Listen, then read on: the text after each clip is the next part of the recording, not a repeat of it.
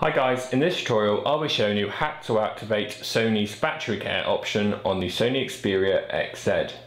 Now we need to take care of our device's internal battery, just because they're the kind of brains of our device. If the battery gives out, then we're pretty screwed, especially on the XZ, as there's no easy way to be able to get into this back shell and change the battery for ourselves.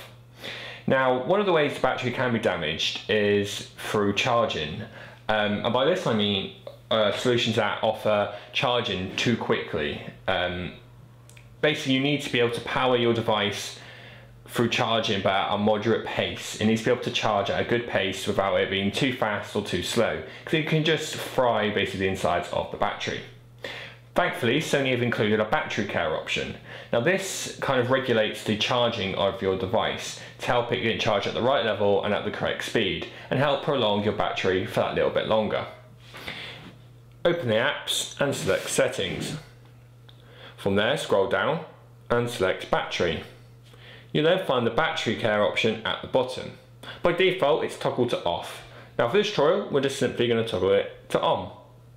So as it will now do, when we next charge our phone, it will just help regulate that charging speed a bit better.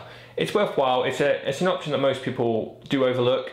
I would just activate it just for a bit of caution, just because it's quite helpful, and it can, just like I said, can help that rear base battery just last a little bit longer. And that's how you enable battery care on the Sony Xperia XZ.